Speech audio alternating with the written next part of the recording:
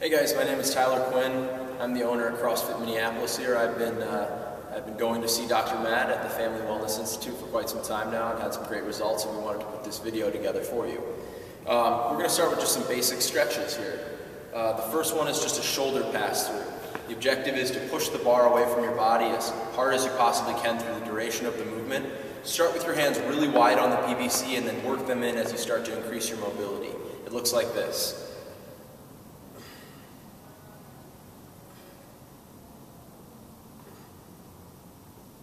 I would give it 6 to 8 reps until you start to feel some shoulder mobility opening up.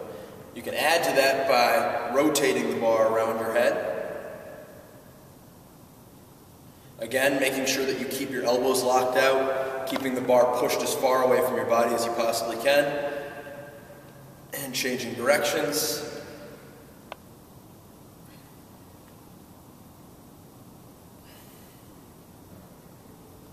And the whole objective of this movement pattern is to open up the shoulder. Once you're done with that, we can bring the bar back down to our back, put your hands wherever they feel comfortable, and we're going to do something called the good morning, which is designed to open up the hamstring and the hip and the posterior chain, that group of muscles that runs from your neck down to your Achilles on the back side of your body.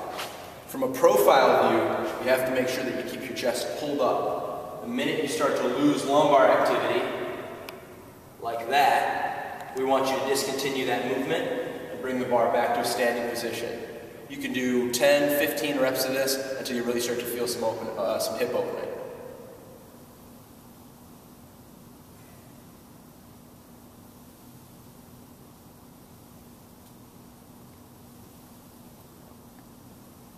All right.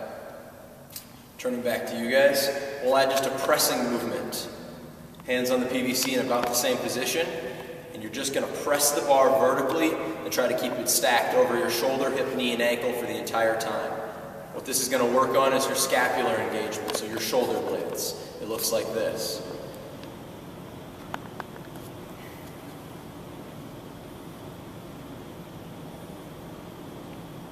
A common fault with this movement is pushing the bar forward.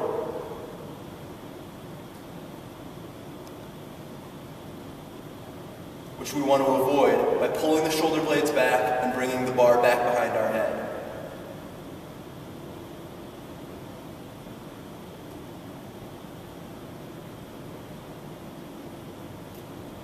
The next movement is pretty simple, and it's designed to open up the hip. You're going to plant the PVC on the right side of your body, put your one hand on it, and start swinging that right leg. Start this movement really lightly, and then amplify it as you start to get more comfortable.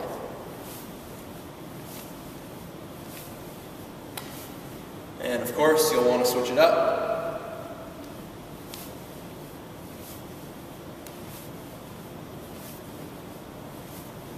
After you're done with that, PVC in front of your body, and we're going to do some lateral swings with the right and left leg. This one's a little more challenging. One of the ways that you can make the balance part easier on yourself is whatever foot you have planted in the floor, that is, whatever foot you're not swinging, turn the toe out slightly.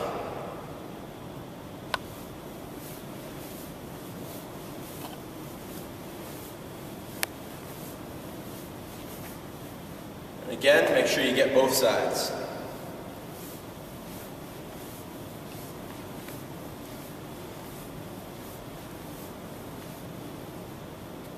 After you've finished that, I suggest you plant the PVC in front, push the hips back, keep your weight situated on your heels, push your head through your arms, and swivel your hips side to side. This is a great stretch for the lat as well as the hamstrings.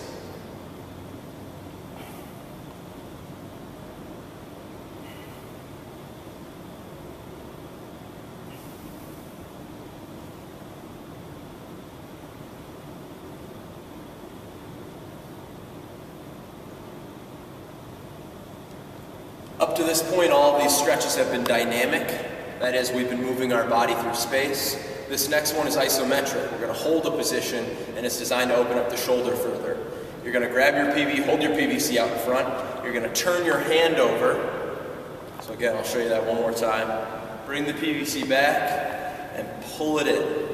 And it's going to rotate that shoulder inward and hopefully stretch it out some. You can hold this for upwards of 30 seconds. And make sure you get both sides.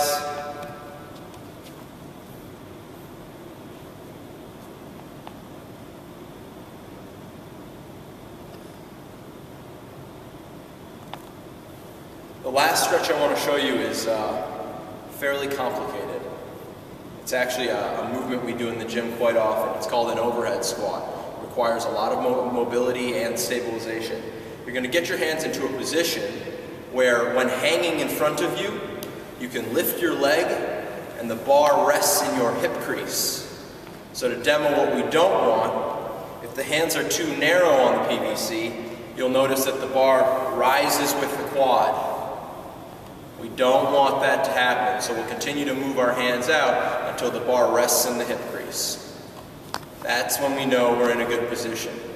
We'll go overhead, applying upward pressure on the PVC, really pushing up, get into a good squat stance to about shoulder width apart, and then drop in as deep as we possibly can without allowing our torso or the barbell to lose its position over the heel.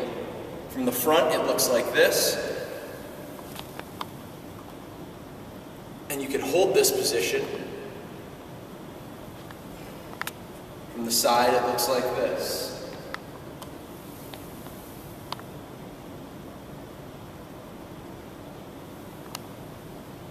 And that's a great movement to do anytime you want to add a little bit of strength training into your repertoire. 5 to 10 reps should do the trick. Next, we're going to talk about spinal decompression.